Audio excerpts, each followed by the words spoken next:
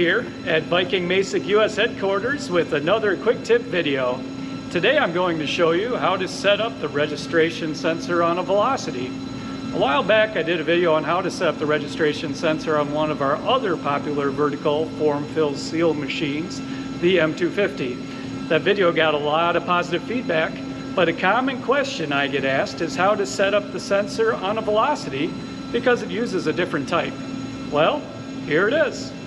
The registration sensor reads the position of the film's eye mark while it pulls the film through the machine. By doing this, it can tell if it is pulling the same length bag every time, and thus can alert the operator if any bag length changes occur. Also, if you have graphics on your bag, the registration sensor can then tell the machine the position of the graphics. Then you can set the machine to cut the film in the proper location to make a good looking bag.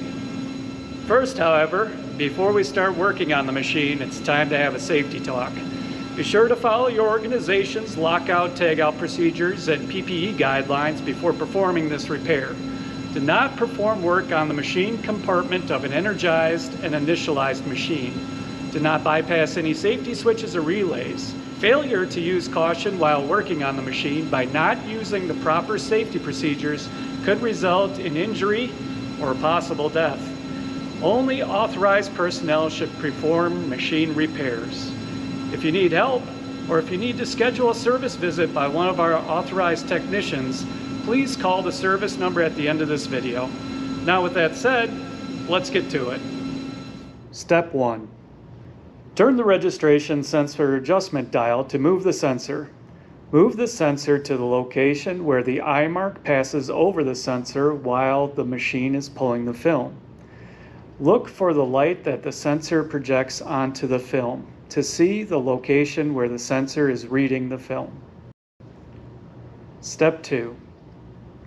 Use a small screwdriver to turn the dial on the sensor to the teach position for the type of eye mark that you want the sensor to read. Turn the dial so the arrow is pointing at the dot for the teach position that is required. There are two choices, dark and light. Dark and light are abbreviated on the sensor by the letters D and L. The dark teach position is for a dark eye mark on a lighter colored background. The light teach position is for a light colored eye mark on a dark background. Step 3. Press and hold the button on the sensor for 3 seconds. The yellow indicator light will start to flash. Run the machine at a slow speed or have a helper use the manual mode to pull the film's eye mark across the sensor. Press and hold the button on the sensor with your stick while the machine is pulling film. The yellow indicator light will stop flashing when the button is pressed. Make sure a minimum of 4 eye marks pass across the sensor before releasing the button. This teaches the sensor. Step 5. Check to see if teaching the sensor was successful by using the machine to pull the film's eye mark across the sensor. The yellow indicator light should flash every time the eye mark crosses where the sensor is reading the film. Step 6. If Step 5 is successful, use a small screwdriver to turn the sensor dial to the run position for the type of eye mark the sensor is reading. Turn the dial to the dot for either dark run or light run, dependent on your eye mark type. Step 7. Measure the distance in millimeters of 2 eye marks in succession. Measure from the top of one eye mark to the top of the next.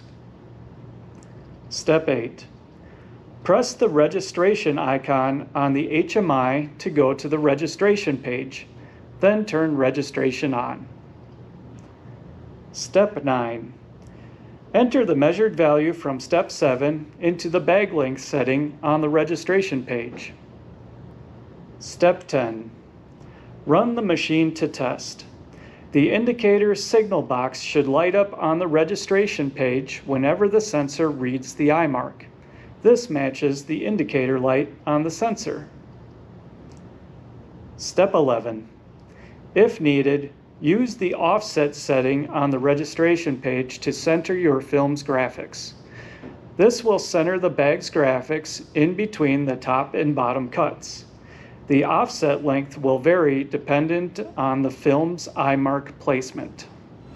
That is how you set up the registration sensor on the Velocity. If you found this video helpful, make sure to hit the like and subscribe buttons below. Also, be sure to check out some of our other videos of our machines in action. One that I think is pretty cool is the M250 packaging vitamins, but I had a hand setting that up, so maybe I'm a little biased. Also, if you need any parts on your Viking Masek machine, call the number at the end of this video. Until next time, happy packaging.